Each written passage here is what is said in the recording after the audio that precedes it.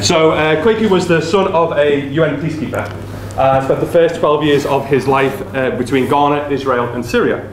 He moved to West Yorkshire at the age of 12. He graduated from the University of Nottingham with a degree in computer science and management. I make the point that how could you not get that word? I have no idea. And he joined UBS Investment in 2003 following a summer internship. In late summer 2007, Kweku assumed control of an asset book worth over $50 billion. This book was central to the recovery and growth of UBS following the global financial crisis. Now, what came next has been widely documented in the media, but ultimately in 2011, Kweku sent an email to his accountant accepting responsibility for $2.3 billion worth of losses. He was arrested, charged and tried on 4 counts of false accounting and 2 counts of fraud by abuse of position. Ultimately, he was acquitted of 4 charges, but was found guilty of 2 and sentenced to 7 years in prison. Having served half his term, Kweku was released in 2015, and he's currently embroiled in a legal battle to resist deportation from the UK Home Office, having lived in the UK for nearly a quarter of a century. He's dedicated to helping others learn from his unique experience in an effort to contribute to the restoration of the social contract through positive cultural and systemic change in our finance industry and beyond. Oh, quite like that. It's a nice punchy line. I do like that. Now at 36, he's an accomplished, engaging and inspirational keynote speaker who has spoken to audiences as diverse as sixth formers, through to graduate students, through to CFA charter holders, FTSE 100 leaders, Global Banking Summit, and Oxford University Students' Union. We are now pleased to welcome here to Liverpool John Moores University, and I promise I will be quiet now. But if I can just introduce you now with the usual way. Thank you very much, Kweku. Well, thank you very much, Stephen, for doing my entire talk. There's now nothing left to say. Well,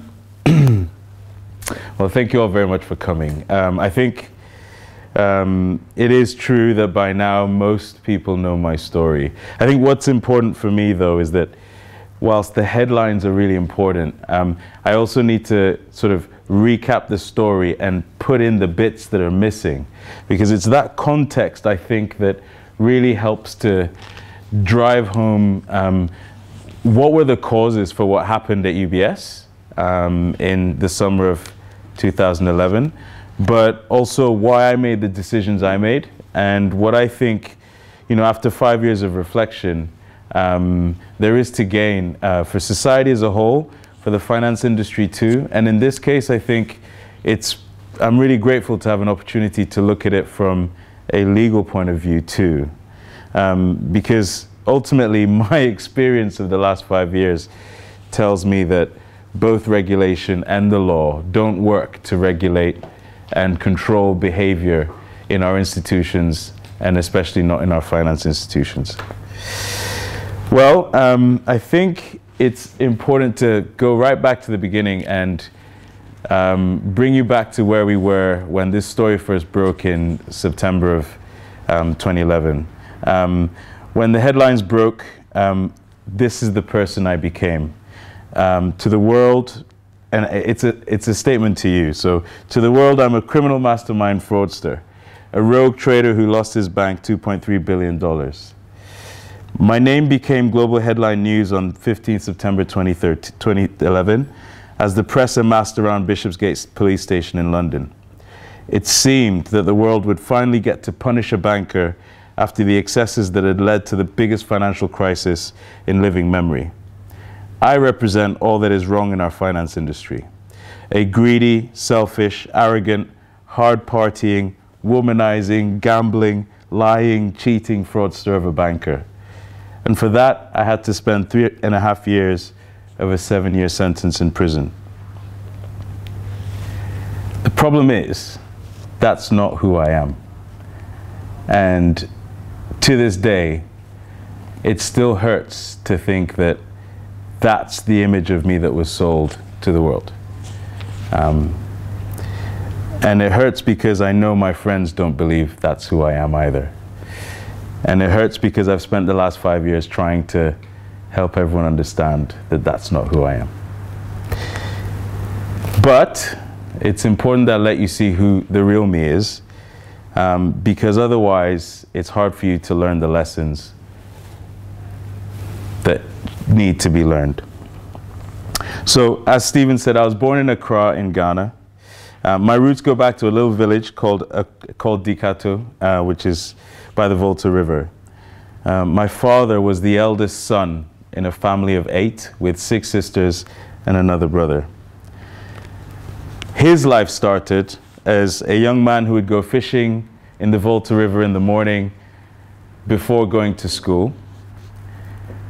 But he was smart and conscientious, and he decided at a young age that all he wanted in life was to be a farmer and to buy a tractor in order to be able to look after his family.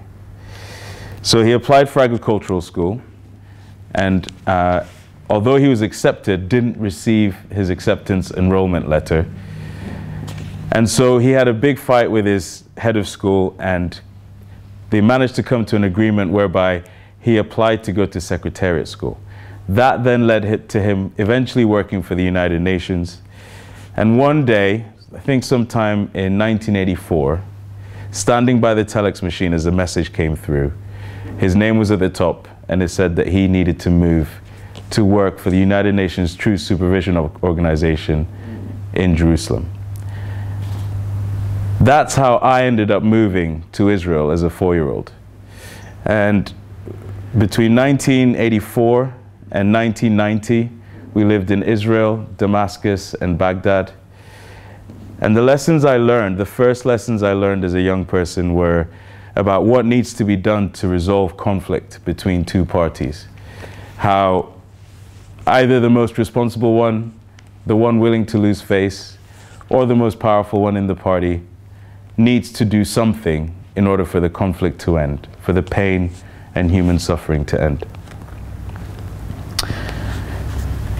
Then in 1992, because of the instability in my life, my parents decided that what I needed was to be sent to boarding school in England.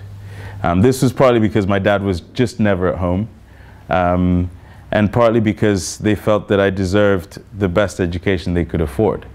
And so I was sent to school in England in 1992, and I was sent to a Quaker boarding school in Yorkshire, a school called Ackworth, near Wakefield, which had the motto, non sibi sed omnibus in Latin, which means not for self, but for all. And I think what's important about that to me is that it reinforced the lessons I learned as a young child, actually. And by the time I was 18, I became head boy of that school, primarily because I lived those values. After leaving school, I went to Nottingham University, where I did computer science and management, and was heavily active in the Students' Union, was a member of the International Students Bureau, spent a lot of my energy, instead of focusing on my studies, trying to help students to integrate and fit in, because I was sort of this middleman between what it meant to be a foreign national, international student and what it meant to be British. And I guess for that reason, I fit in at university, but also that I had something to give, which was to bring everyone together. I suspect when I applied for my internship at UBS in February of 2002, one of the reasons which led them to give me a job offer so quickly was because those were the things, those were the values that I carried, interestingly enough. I did a really interesting internship where I was asked to build a tool that would calculate the value of UBS's assets under management globally. They didn't have a tool that would do that prior to that, and my job was to automate that process.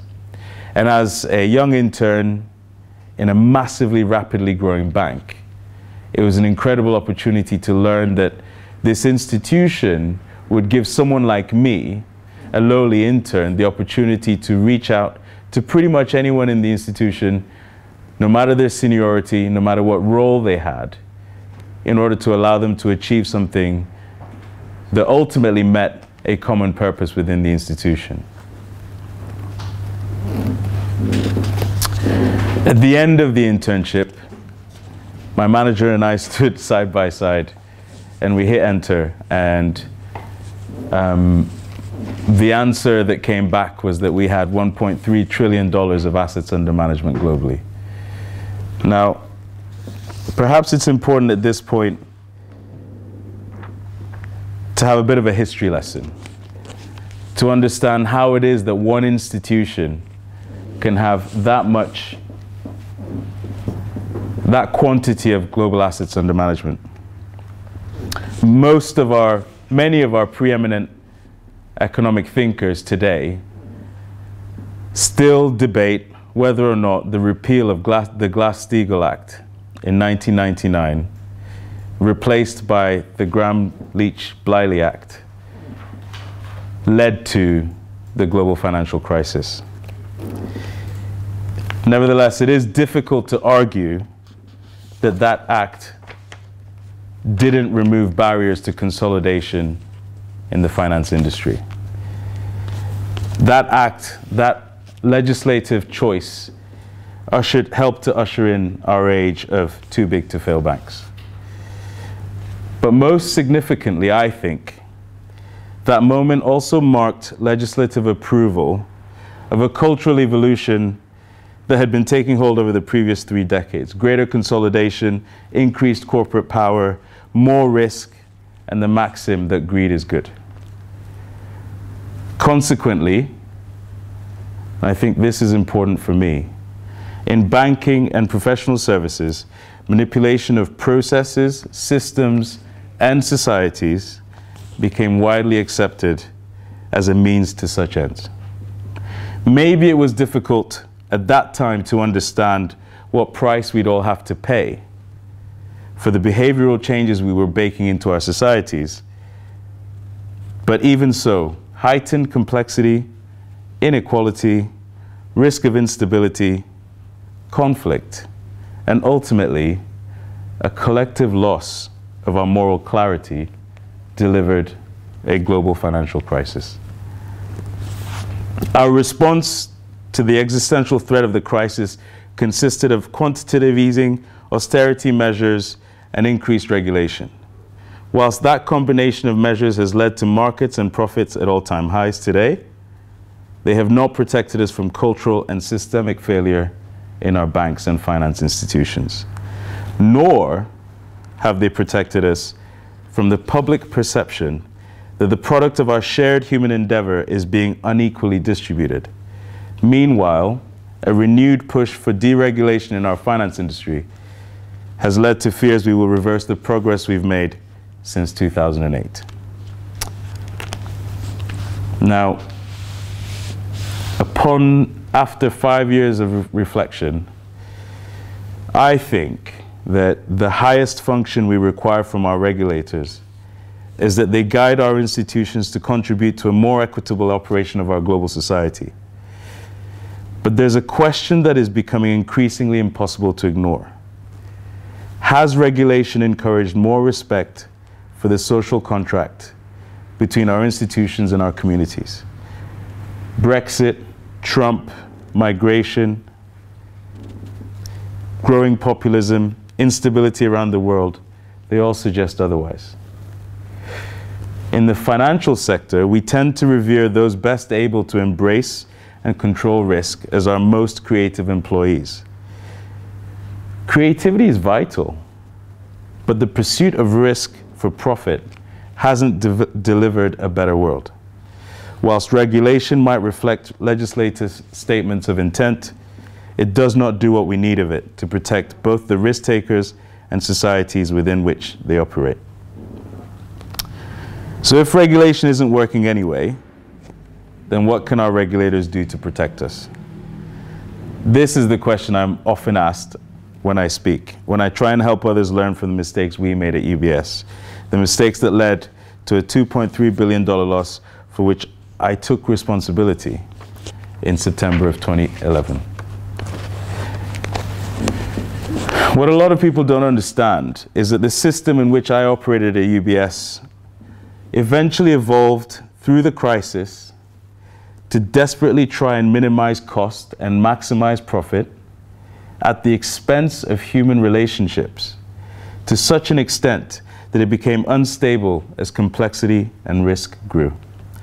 Our attempts to navigate a cultural and systemic minefield, whilst increasing tolerance for risk, led to mistakes that morphed into disaster. After the price that I was asked to pay for my mistakes, it seems clear to me that to make regulation work, we need to perhaps reduce the type of complexity that leads to a firm that's been built by combining all the various different cultures of the individual companies that were brought together through mergers and acquisitions to create the big institutions. I think what we really need to do is reprioritize the primacy of our shared responsibility to each other as human beings, as members of a shared global society. The question is, what was the effect of the financial crisis on UBS? And this is where we begin to learn what actually drove the losses that hit my desk. In September 2006, I was asked to join the ETF desk. And at that time, there were 2 other traders on the book. It was UBS's biggest trading book and the fastest growing product sector in the global equities market. My learning curve was steep. The workload was unimaginable. 15 to 18-hour days were not uncommon. There were occasions when I actually slept under my desk to try and meet the deadlines I was being set. But that shouldn't be a surprise to you. It's always been my mindset. I never believe I'm as smart as everyone around me. So what I try to do is put in the hours. If it takes 15 hours to do something that someone else can do in 8 hours, I will spend 15 hours doing it.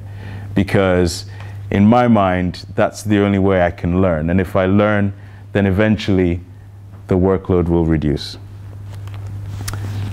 When I first started on the ETF desk, my hope was that my workload would reduce and that I would get my life back. Unfortunately, things didn't get any easier.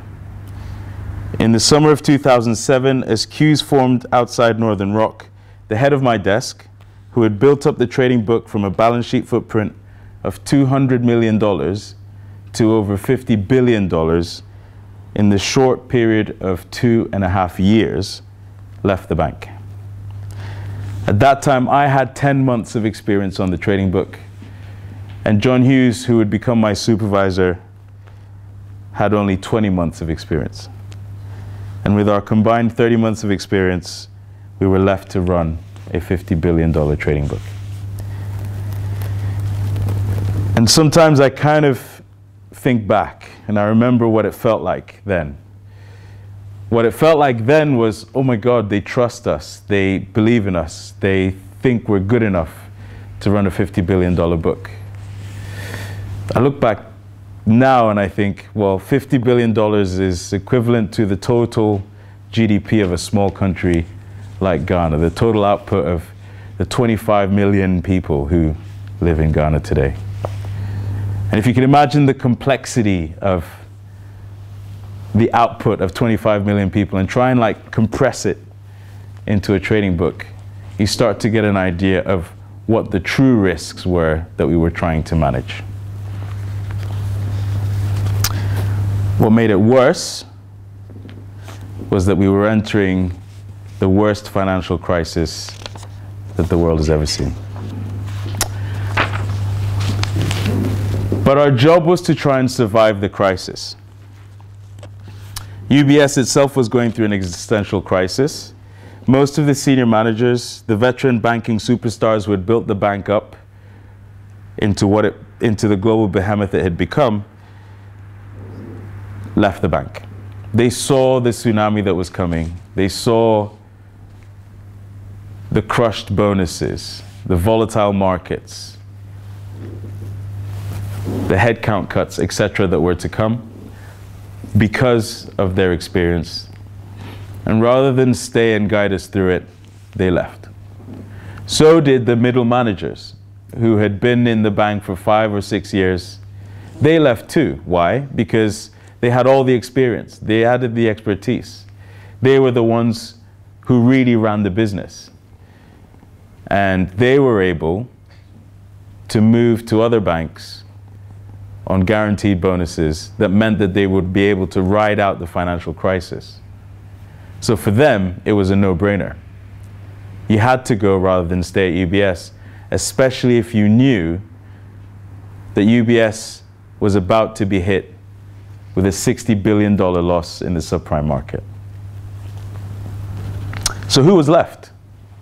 There were juniors like me with a total of 4 years experience and 10 months on a trading book.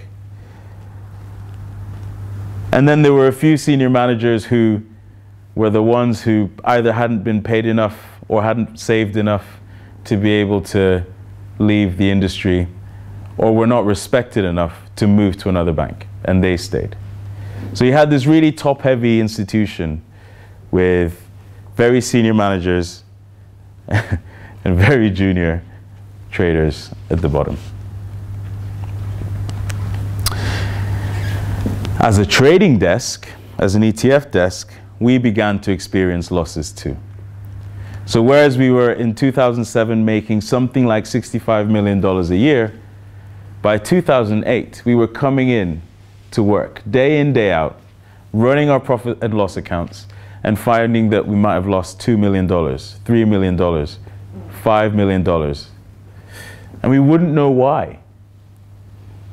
The true reason was that the market was experiencing dislocations that were creating opportunities for other people.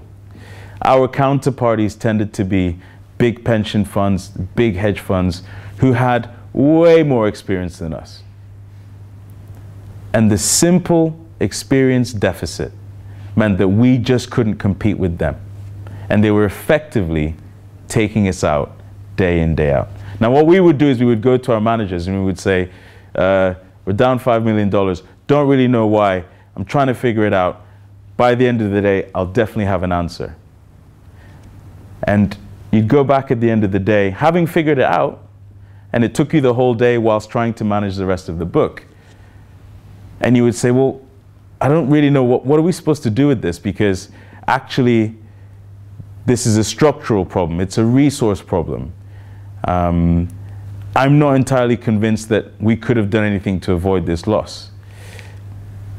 And you would invariably get sent away with, listen, you guys are the experts in this thing. No one else knows how to run an ETF book. You've got to figure it out. So, I mean, of course, the thing is, it takes a lot of courage to go to your senior manager and say, I don't know what I'm doing, or can I have help, please? So, if you get sent away with that answer, eventually what you do is you say, well, he wants me to figure something out, and there's no point asking him because he has no answers. And so, eventually, we stopped asking and we tried to develop our own system, which is how we got to the umbrella. The idea behind the umbrella was that it would protect us from the rain that we were being drowned in, day out. And what we'd noticed was that the market was dislocated on effectively a short-term basis. So it's like an elastic band. Prices would go up, prices would go down, but eventually they would revert back to some kind of mean. And it's sort of like this sort of stretching elastic band that either goes down or it goes up over time. And what you could do is if you could ride out the volatility, cancel out the short-termism, and buy yourself enough time, you could take longer-term decisions. And all we wanted to do was be able to take longer-term decisions, to be able to make a price to our clients and not lose a ton of money because we had to unwind the risk straight away. So what we realized was that if we developed this umbrella in which we put real profits, we would be able to offset the short-term losses with the real profits in the umbrella and buy the time we needed to run the positions for longer until they came back into profit, and then you could close them out. It's really straightforward, not particularly complicated. It's sort of like a savings account. you know, in your life, in your normal life, if you have a savings account and you get hit with an unexpected cost, you offset it against your savings until you get some money in, and then you put it back in your savings. Literally, that's all it was. We weren't trying to be heroes. We weren't trying to pad our bonuses. I mean, if we were trying to pad our bonuses, all we would have needed to do was release the profits from the umbrella into our real P&L and say, look what we did. We generated this profit. But actually, between 2008 and 2010, we had $40 million of profits, which we held in the umbrella. And all we tried to achieve was that we'd come to the end of each year, literally flat P&L, without losing money. Because we figured out that the book was costing us about $40 million to run. And that's all we had to achieve. Just survive the crisis without losing any money. That's all we needed to do.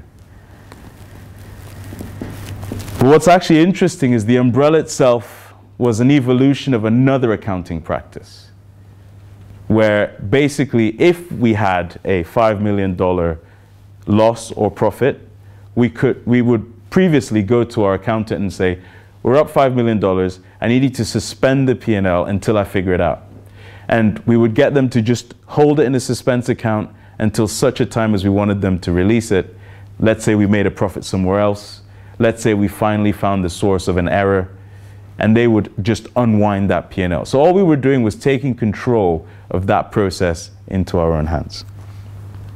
As a result, this process became an acceptable practice. Basically, everybody knew about it. Our accountants could see it, the trading desk could see it, and our trade support people could see it, right? So it didn't feel like what we were doing was wrong, basically. Plus, there was this halo effect. We'd finally built some confidence. We were able to make more aggressive prices. Our sales traders and our salespeople were able to give aggressive prices to their clients. Their clients started to respect them more. They started to give them more business. So we got more business, which allowed us to generate more profit and create more credibility for the business. So there was always this halo effect, this idea that we were finally getting through the pain of not knowing what we were doing as juniors on the biggest book in the bank. And by 2010, we had effectively survived the crisis, right? UBS had managed to pay back the $60 billion bailout money from the Swiss taxpayers. And now it was time, we felt, to try and push the boundaries, because we had a new CEO, and what he wanted from us was that we would bring UBS back to its former glories. He came up with this phrase, "We will not rest." And we were supposed to live this idea that we would, until we'd gone all the way to what our clients needed, or until we'd pushed the boundaries enough to generate the profits that would satisfy our targets, we would just keep pushing. We would not rest. And it became our mantra. Now, what's interesting about the UBS trading floor is that it's a massive open space on the third floor with a huge atrium up to the ceiling with a skylight at the top. And all the floors between the third and the seventh could look down. And we could play music or sounds or talk to each other on these things called stents. They're basically like a boom box on everyone's desk, so you could talk to everyone, or you could talk to the whole floor. And our desk was right in the middle. So we were like the energy source for the trading floor. So often our bosses would come to us and say, listen, the floor is a bit quiet. Can you make some noise? Literally, just make some noise. And so we would play Ozzie Grubel, our CEO, with his deep, gravelly voice, telling us why he had come out of retirement to rebuild UBS into this magnificent bank once more. We will not rest.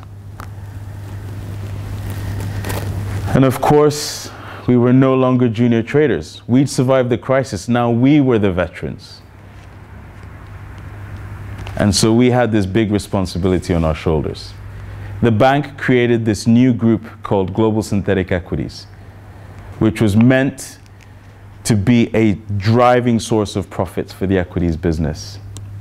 And our desk was going to be the central driver of profit for Global Synthetic Equities. right? So we were going from being a local team based in London, but with a complex book, a book with 4,000 different stocks on it that traded globally, with commodities, fixed income, FX, every asset class you can think of, where our job was to take complexity and simplify it down and give it to our clients so that they had simplified access to a complex underlying benchmark. Now, in 2007, which was a good year, the GSE business globally made something like $150 million of profit.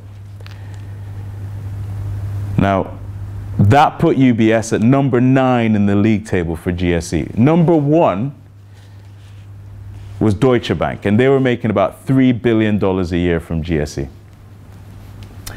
And we'd gone to Deutsche Bank and recruited some of their senior traders and some of their salespeople, some of their structurers, all to come to UBS to teach us how to make money in GSE.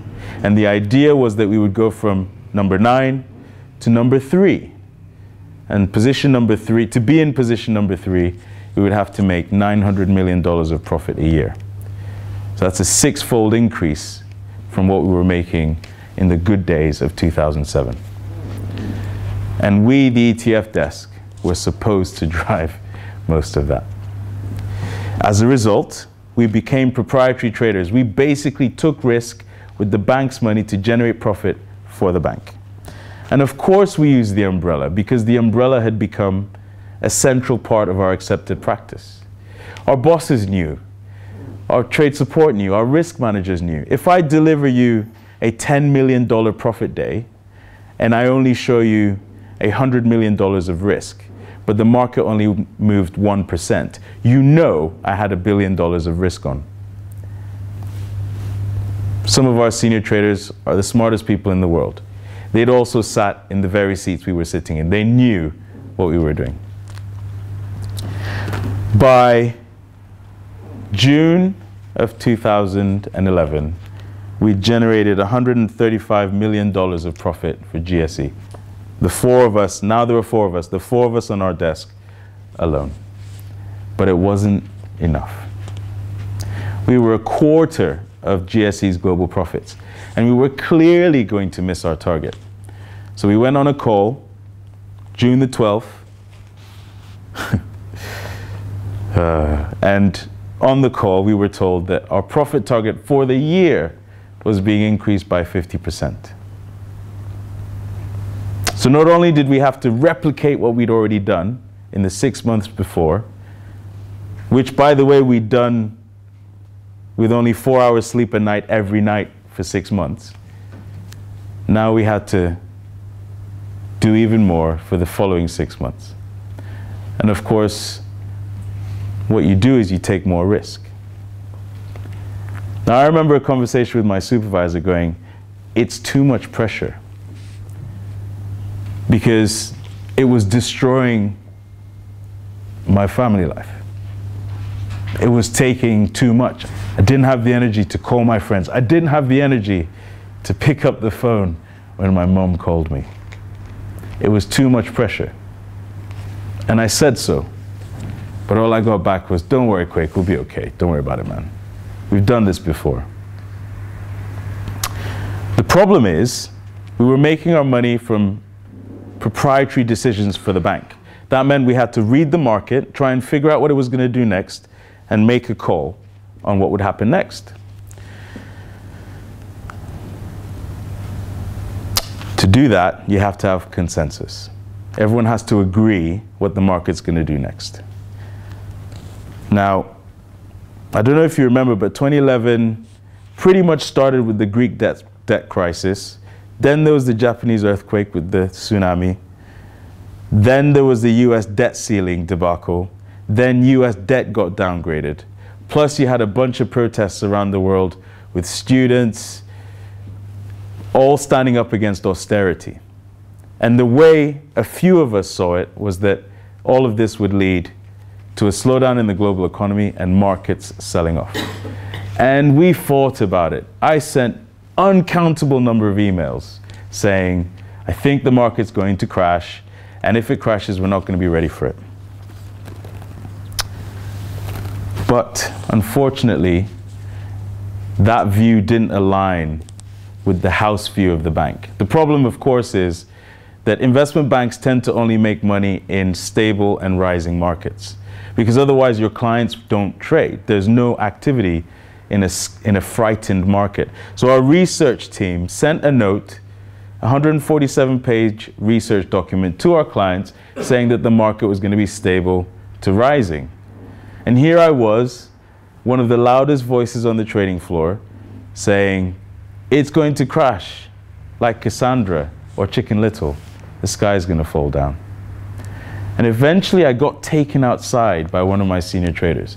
And he said to me, look, Kwek, you're on your own. You know, you can't trade as if the market's going to fall if you're on your own, because if it doesn't, you'll be disowned. That should have been a warning sign, but I didn't see it because of loyalty and all of that. But anyway, eventually I came under a lot of pressure from increasingly senior people who eventually came and said, look, the market's going to rally. You can't keep telling our clients it's not. So on July the 1st, 2011, I said in a text, and I wrote, you know, in a WhatsApp message, in an instant messenger message to my colleague, all right, fine. If everyone thinks I'm wrong, then I must be wrong. I'll just go along with everyone else. The problem is, on the 1st of July 2011, the market started to sell off.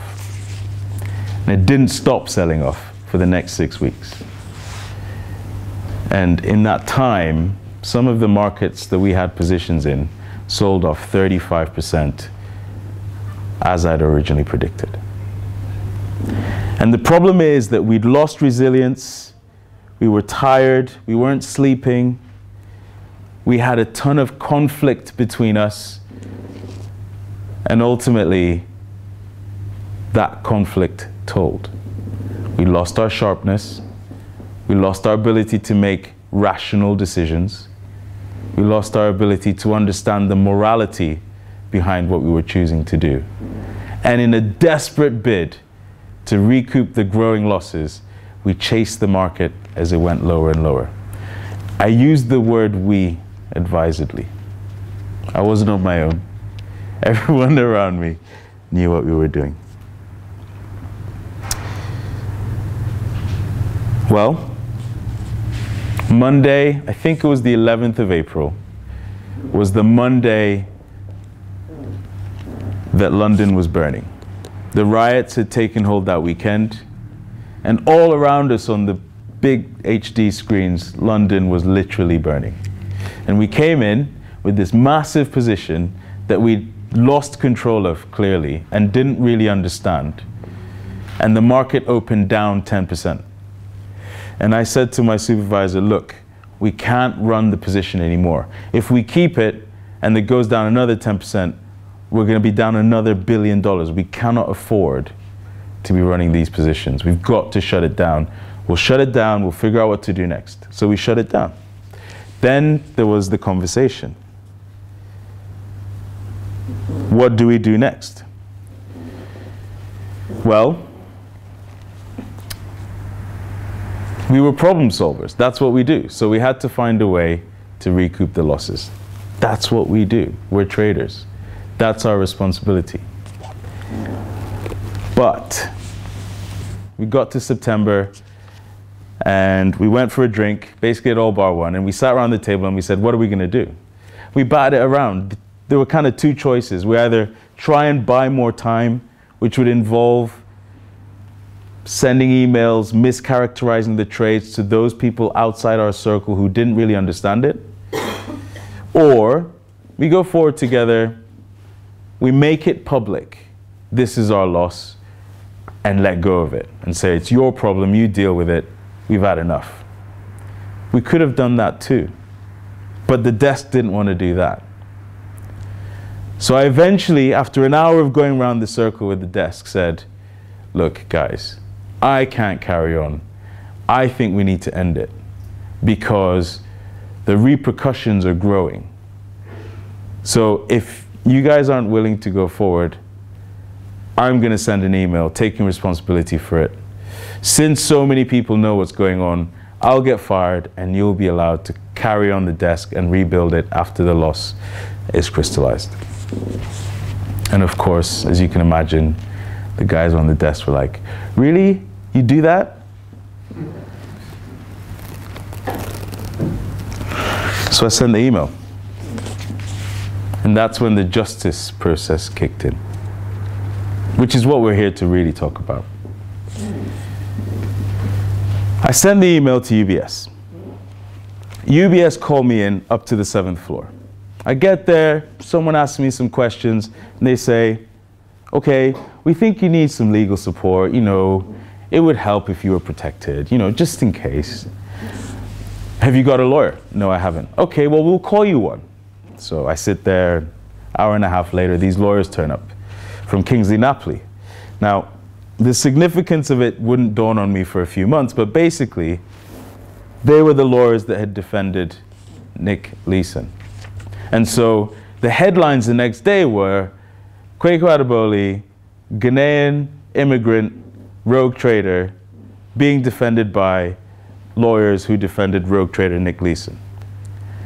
And it just, you know, it doesn't dawn on you. Like, you just sat there, a bit of a deer in the headlights, trying to sort of just get your way through these moments. The other warning sign that I should have picked up on was when they turned up and they said, all that UBS wants to know is who else was involved. It didn't register as a loaded question. It didn't register to me that actually they shouldn't have been speaking to UBS at all. But I answered the question. And as I started to tell them, everyone who was involved, like initially I was like, look, all I'm trying to do is protect everyone. I don't really want to tell UBS anything on the record. You know, I've sent the email now, let's just deal with the repercussions. They're like, no, UBS really need to know and maybe you can help them. So I start to tell them what happened and they eventually, and you know, you get more and more senior and then eventually like, they go, wait, hang on a second. Are you sure you can prove the involvement of these senior people? And of course, then you start racking your brain and you're a bit nervous. You can't remember where the emails are or the messages that will prove it. And so you end up being quiet because you don't want to say anything you can't prove.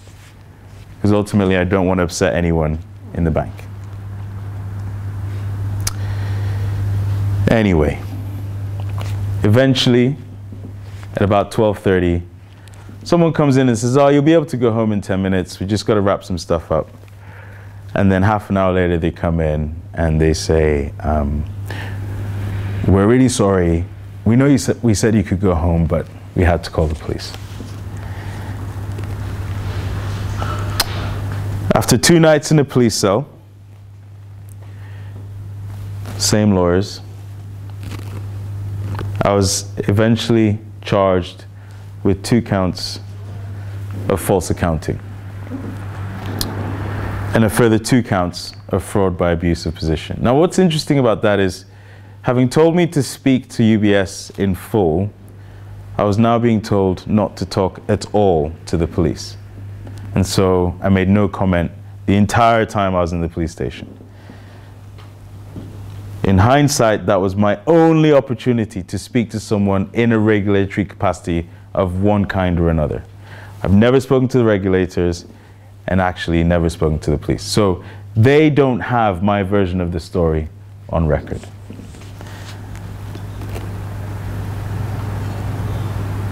Nevertheless, 48 hours later, I'm taken in and out of the magistrate's court. And the narrative is sealed, right? Culture is really important. Because by Friday night, I'm in Wandsworth prison and the narrative is sealed. The pictures have gone around the world. The headlines, rogue trader, Kweku Adoboli, Ghanaian immigrant, no ties to the UK. No bail. No ability to fight. No ability to clear your mind and think. You're in a hostile environment and you don't understand why.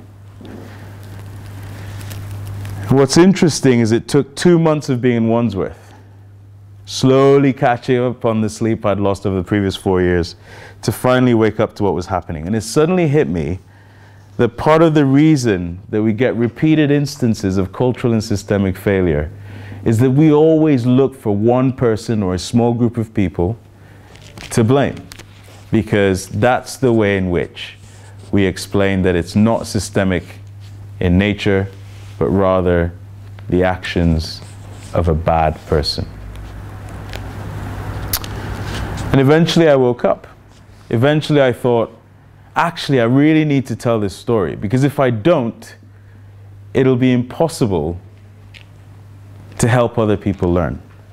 Now, the only way to get the story out is to get the evidence. And the only way to get the evidence is to plead not guilty. If you plead guilty, you get no disclosure. If you get no disclosure, no one will ever believe anything you say. I could not stand in front of you and tell you any of the things I'm telling you right now because it's not public. And it was only through pleading guilty, not guilty, getting disclosure, going to trial, going through the battle, that I'm able to stand in front of you right now and tell you this story.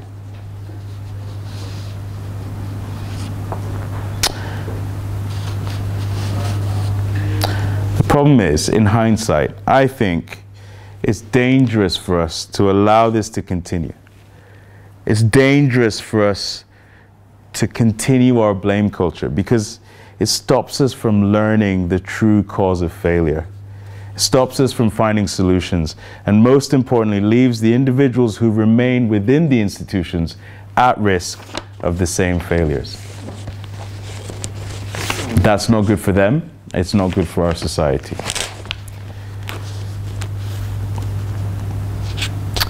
I went through my trial, managed to show the knowledge of everyone, showed the knowledge and the involvement of my seniors and my supervisors, etc. Managed to show, if I can find it,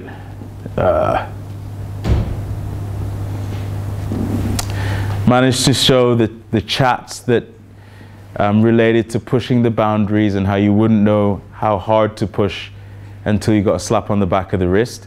Managed to show the chats that said, we know you guys are taking positions bigger than your limits, but necessary for delivering the profits we require. Managed to show the emails where I clearly send messages saying, we generated $6 million today, we had $400 million of risk on. Boss replies, well done, followed by, next time you're going to break the risk limit, tell me before, not after, in a very nervous way. So there was no hiding. There was no... Anyway. Well, managed to show all that. And then the prosecution came to rest. And the judge said to them, I don't think you've made your case clear. Something along those lines. I've paraphrased that, but that's what the judge said. What are you going to do about it? This is the day that I was supposed to take the stand. And so for the next 3 days, as I waited, increasingly getting stressed, a phalanx of UBS lawyers and strategists and the police and the prosecution went into conference. And they came back and they gave me 2 extra charges. 2 charges that allowed them to isolate the nature of the charges. They basically used the new charges to isolate the 2 portions of the behavior that I've been talking about. One is about suppressing the profits, the P&L. The other is about suppressing the risk. And that becomes important, and I'll show you why in a minute. Again, I didn't realize what was going on. But I eventually took the stand, tired and emotional, confused and scared. And it kind of felt weird that the whole thing just was really structured against me. But for 6 days, they literally took me apart on the stand. Literally took me apart. Nevertheless, I tried to explain that I loved the bank, that I never intended to make personal financial gain, that I certainly didn't intend to cause the loss, that the losses only really happened because I lost the argument in June and July, that 20-hour days had compromised our clarity of thinking and our ability to make morally sound decisions, that we didn't intend to expose the bank to the risk of loss. Actually, our job was to expose the bank to the risk of gain, that I'd always wanted to protect my colleagues and my bank, and that's why I sent the email taking responsibility. I went on and on about the fact that all I cared about was trying to help the bank survive the crisis and then helping the bank to rebuild in 2010. Eventually, they let me step down from the stand. There's a paradox here. I understood that society needed a banker's head to roll. And I understood that the loss seemed really big. And I understood that I put myself in the fray. And I knew that after all the noise and the headlines, it would have been scandalous if I were found not guilty, since I was on the stand on my own. But the weird thing is, for those same reasons, for the same reason that our blame culture hurts us, the fact I was up there on my own was a problem too. Eventually, in his summing up, my judge said to the jury that they had to decide whether I had acted dishonestly in pursuit of personal financial gain for myself or another, whether I had intended to cause a loss or to expose the bank to the risk of loss. He explained that to determine dishonesty, they would have to consider the two-stage gauche test for dishonesty. First, the objective test. Did they think that what I had done was dishonest, according to the ordinary standards of reasonable people? That's an important phrase, the ordinary standards of reasonable people. And second, they had to decide the subjective test. Did they think that I had realized that reasonable and ordinary people might think my actions were dishonest? They went away to deliberate. About a day and a half in, they came back and they asked the judge a question. If Mr. Adoboli was doing what he was doing for his own gain, if Mr. Adoboli wasn't doing what he was doing for his own gain, but was trying to make financial gain for the bank, can the bank be the other? Can the bank be the beneficiary in a criminal act? The judge told them, no, the other cannot be the bank. You can only find whether he intended to make a gain for himself or another human being. And if you can't be sure that he intended to make a gain for himself, then you must find him not guilty on the counts of false accounting because its elements are additive. However, in the Fraud Act, you don't need to find that he intended to make a gain for himself. You only need to find that he intended to expose the bank to the risk of loss. Now I sat there listening to this going, bloody hell, he's telling them what to do. Anyway, that is how we ended up with the rather non-intuitive finding that I was guilty of a crime where I had not intended to make a gain for myself, even though the jury seemed to have determined that I intended to make a gain for the bank. And yet they also found that I intended to expose the bank to the risk of loss. It's a bit of a paradox. If I intended to make a gain for the bank, how did I intend to expose the bank to the risk of loss? Anyway, you can't read it, so I'll read it to you. The final charge, with the non-guilty elements taken out, basically read like this. While occupying a position, namely being a senior trader with global synthetic equities, in which you are expected to safeguard or not to act against the financial interests of UBS Bank, you dishonestly abuse that position, intending thereby to expose UBS to the risk of loss. And it's kind of circular.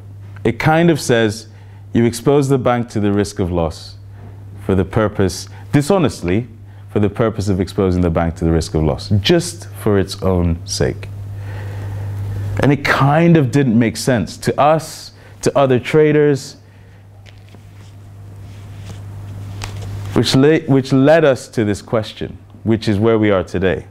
Why does the law not work as a disincentive to cultural and systemic failure in our finance systems? It kind of felt like the whole thing was jimmied to make sure that I was found guilty because we needed to find me guilty. Now, I'm not trying to absolve myself of responsibility. I sent an email. I put myself in there.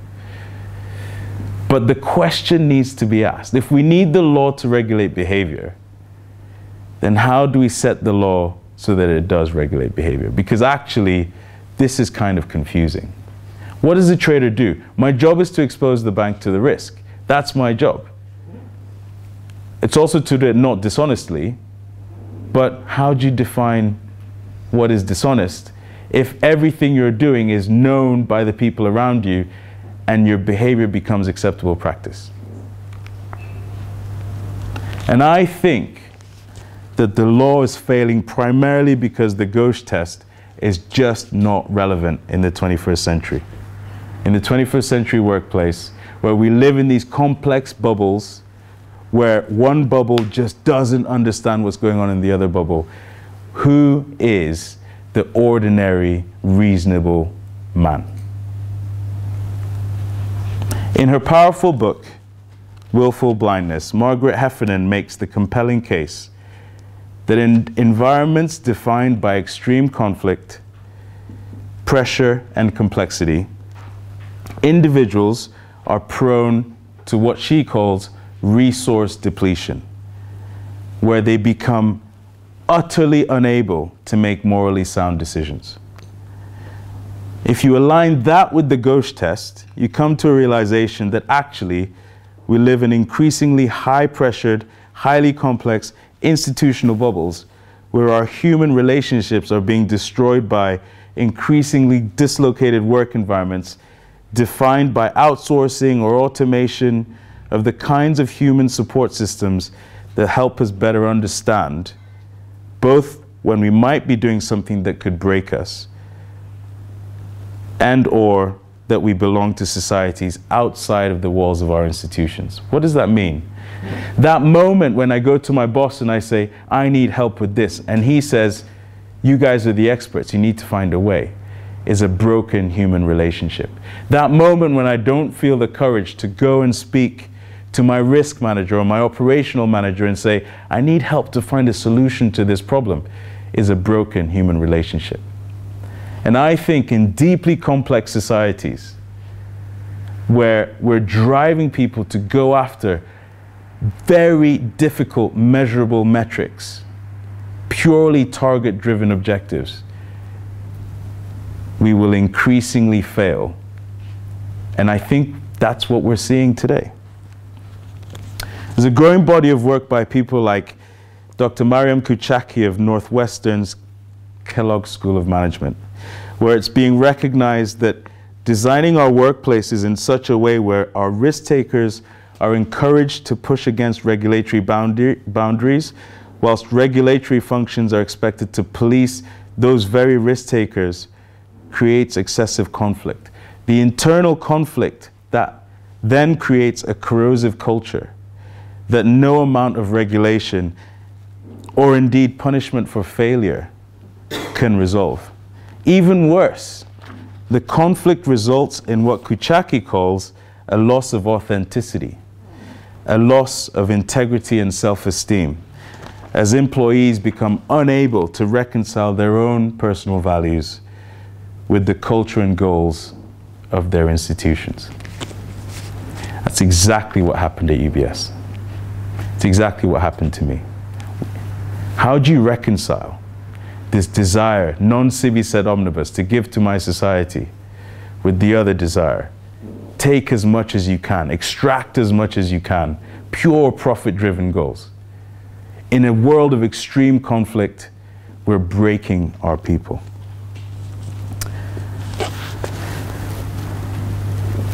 But there's another weird thing that we have to think about, which is whether there is such a thing as talent.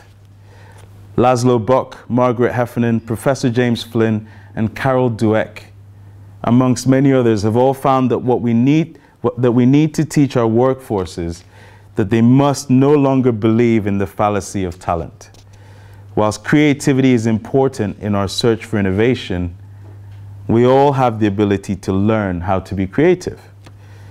If we teach our people the importance of having a growth mindset as opposed to a fixed mindset, they will understand that it's okay to make mistakes. What does that mean?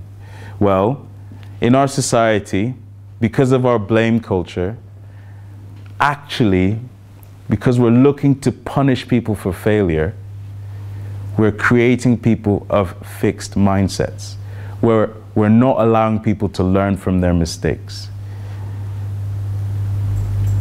In environments defined by a fixed mindset, where people are encouraged to believe that talent and ability are fixed, those who are most creative are elevated to positions of special status, like we were.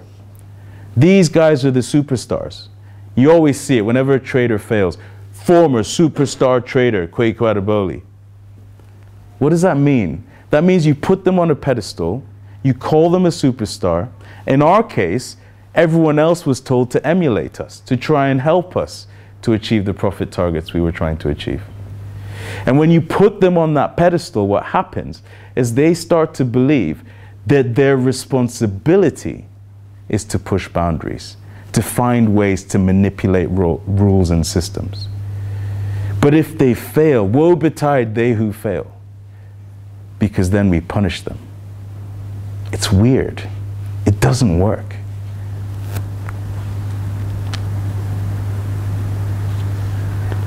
It creates a dynamic that leads them to believe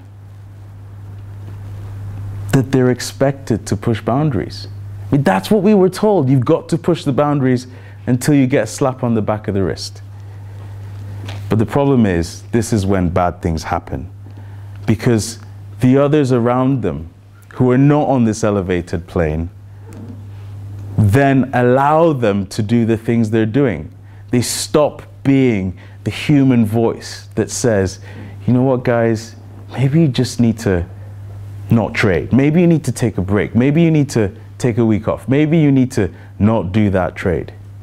But the human relationships are being compromised. If we inspire our people to foster a growth mindset instead, they will understand that we don't need to be afraid of failure, as failing doesn't discredit our ability. In fact, failure is how we learn and grow. Failure is fundamental to the human condition. From childhood, you fall down, get back up, you'll be all right. The pain will go. And you learn. You do a test. Your kids do a test. Not great. Well, next time, try harder. We'll spend a bit more time next time. That is how we learn as human beings. And yet in our institutions, people are not being allowed to fail. Instead, we create this weird system where we elevate some and leave the rest. And imagine being the guy who's not on the elevated plane.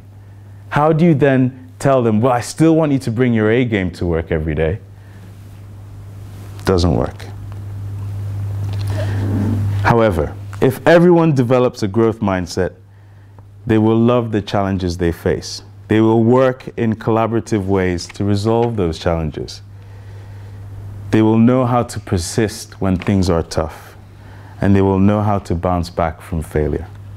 Most importantly, they will respect each other's relative creativity, and in so doing, trust in each other to help solve the problems in a collaborative way in support of a common and collegiate goal. Matthew Syed takes it a step further. We've talked about blame culture, but he explains that the blame culture in our society is doing us harm. Removing the fallacy of talent, developing growth mindsets, removing internal conflict are all really important. But then we have to realize that if we continue to foster our blame culture, sending Tom Hayes to prison for 11 years for something that he was recruited to do and taught to do in a handbook, if we continue to foster our blame cultures, we will not be equipped to make the changes we need in our societies and institutions. It's only through the realization that failure is fundamental to the human condition that we are able to put real solutions in place to advance the social contract. Once we've built a growth mindset, removed the conflict intentionally built into our institutions, and rid ourselves of our blame culture, we then have to take the next step.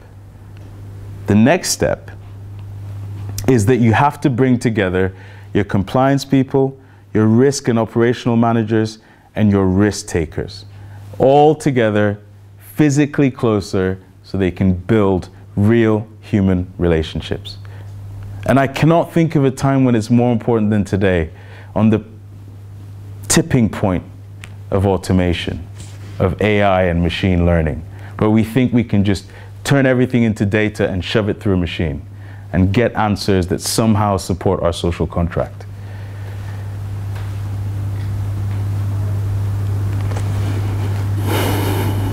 We need to build real relationships, born of trust,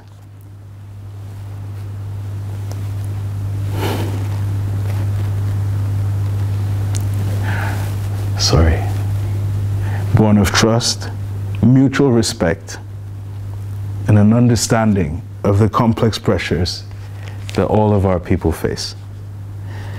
Relationships that reflect everybody's place as a member of a society beyond the walls of our institutions and our sub-communities.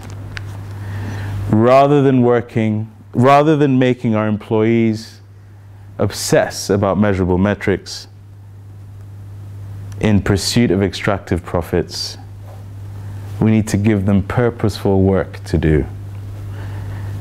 Purposeful work that helps to resolve real global challenges. Challenges like our migratory problems, the distribution of the proceeds of human endeavor, etc. With mutual appreciation for each other's creativity, in pursuit of altogether more purposeful outcomes, our people might better protect each other from failure, whilst ensuring that the institutions they serve fulfill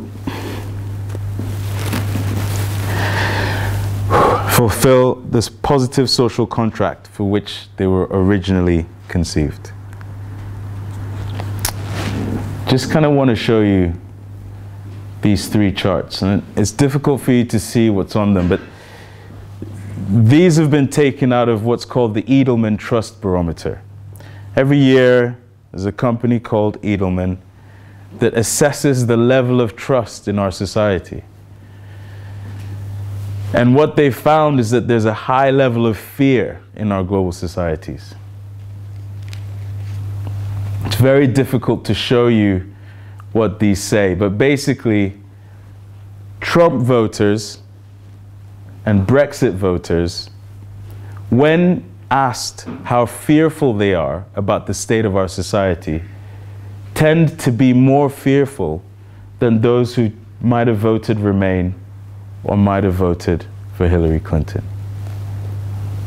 And what it boils down to is that there's a very high level of mistrust in our systems. There's a mistrust that our institutions are acting in service of our needs. That mistrust is something that we all need to recognize, that we have to act now. We have to rebuild our systems.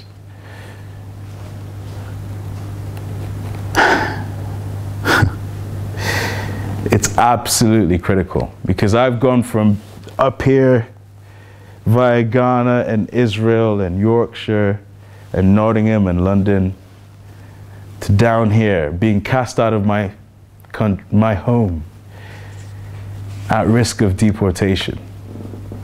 And what I've seen on that journey is the massive inequality in our society. The massive disenfranchisement down here. And if we don't do something about it,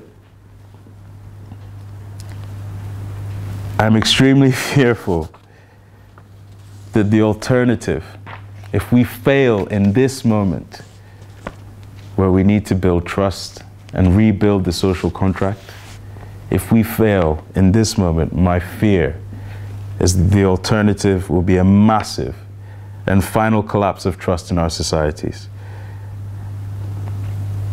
After what I've seen in the last 5 years, I think we can do something about it, but we need to act.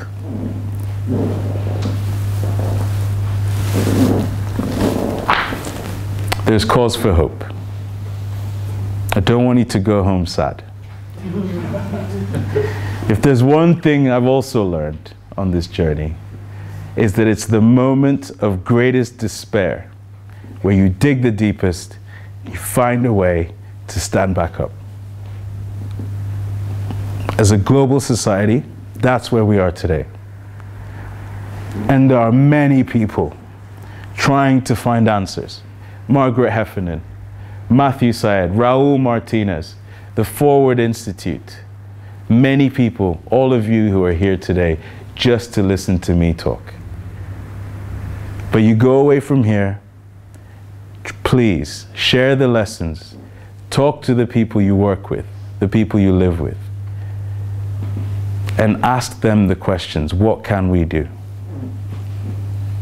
Because I think that's the real reason that I was sent to prison, to come back and bring you that message. Thank you very much.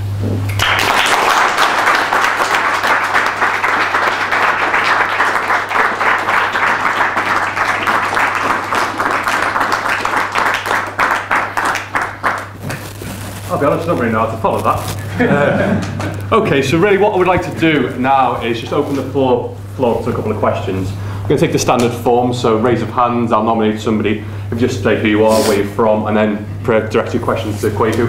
We're going to have maybe 10-15 minutes of that, and then we do have a small wine reception afterwards. So I suppose, show your hands, guys. It seems to me from where I'm sitting here and what you're saying, the guys that were reported you just left you scapegoat. Away you go. Yeah, so this happens a lot in highly complex systems where you're also expecting people to take risk to innovate.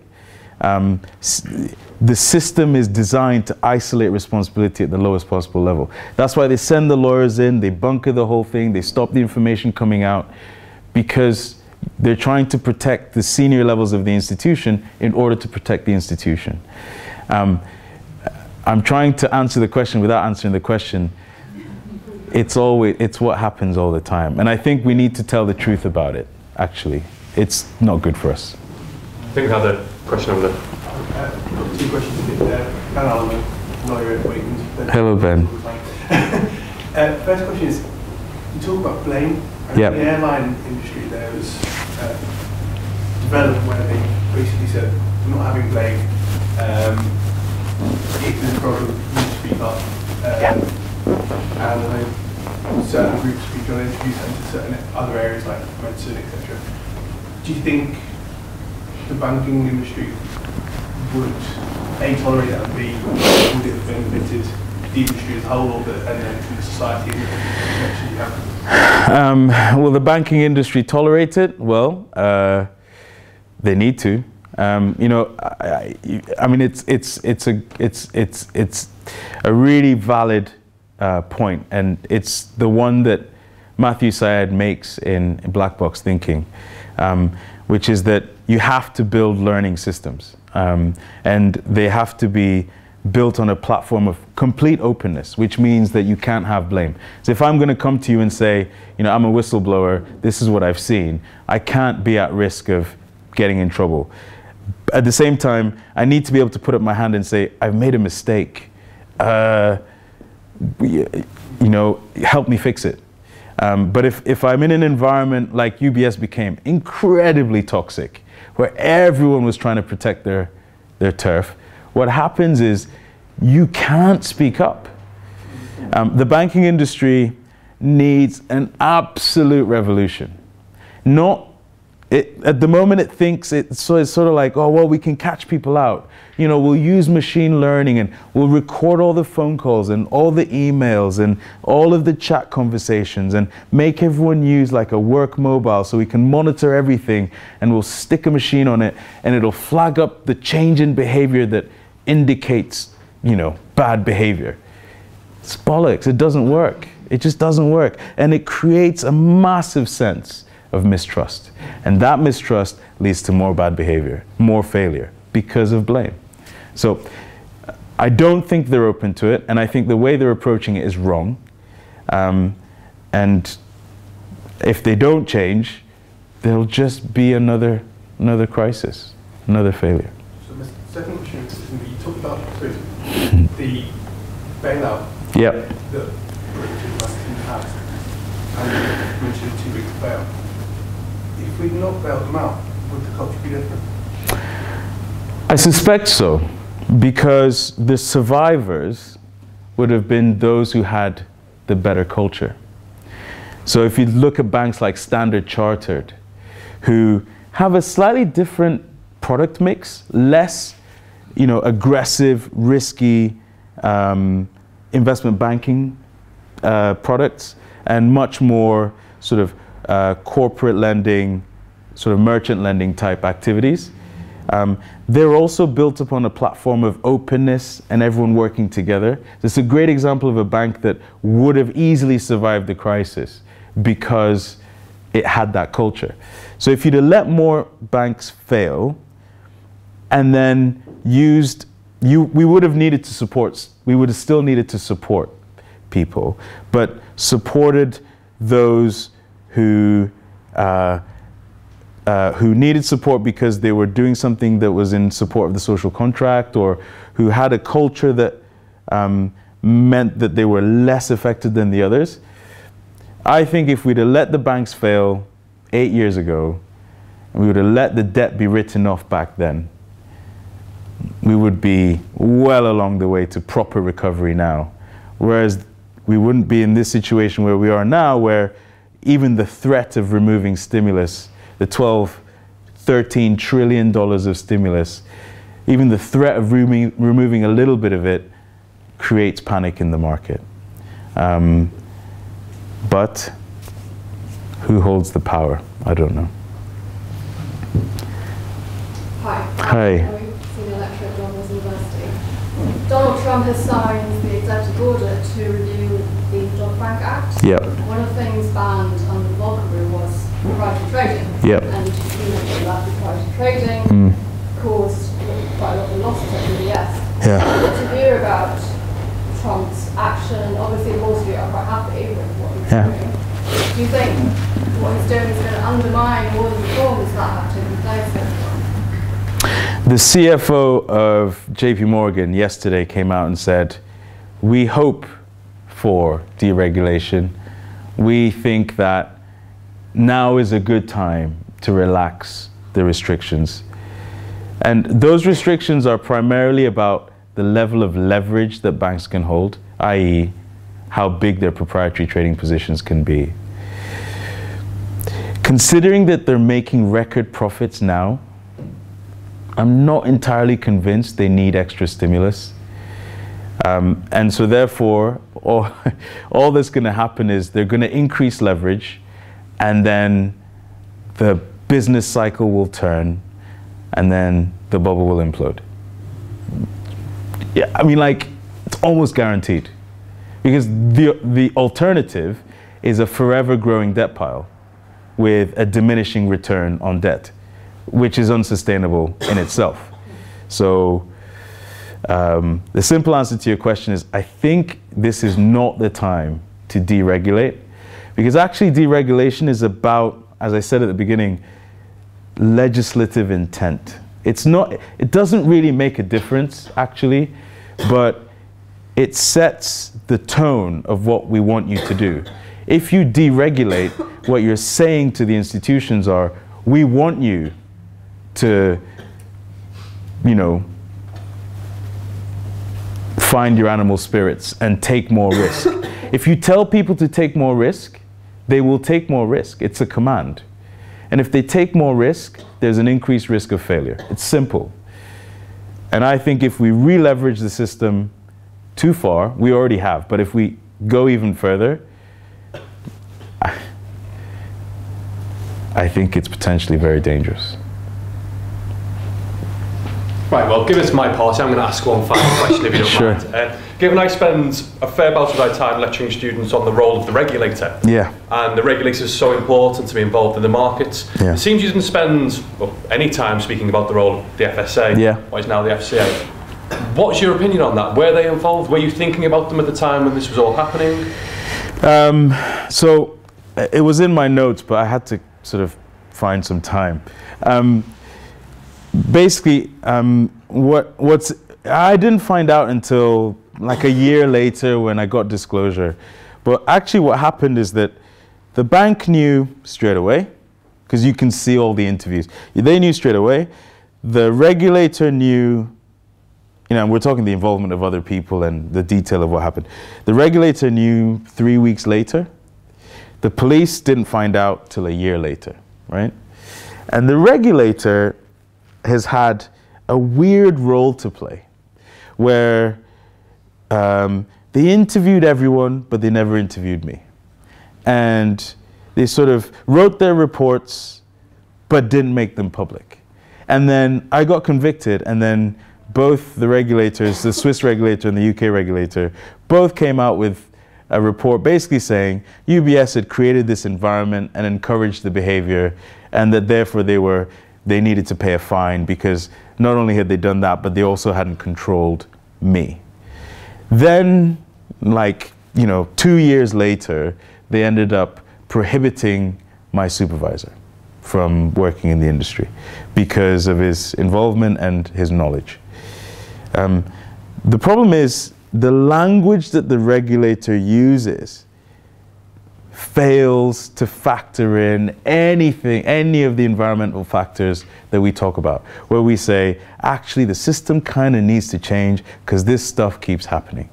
8 months, I was still in Wandsworth when the London whale thing happened.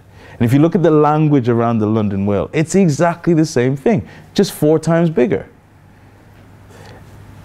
Recently, we've had Wells Fargo, basically where people are under so much pressure to open accounts that they open fake accounts. We've had countless accounting overstatements. And I think that the regulator is kind of asleep at the wheel.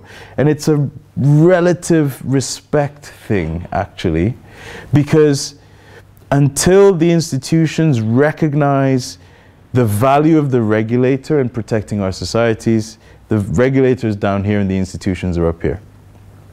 And actually what you need to do is you need to go into the institution, you need to make everyone start working together, you need to remove all of that internal conflict, then make them do purposeful work, like literally force them, say to them, you have to do purposeful work. You need to do stuff that benefits the social contract, otherwise there's no point in you doing it, and we're not going to allow you to spend leverage on it. Then when the people who work within those institutions start to remember that they're a member of a wider society, they're not just there to extract as much profit as possible, they will start to recognize the value of the regulator.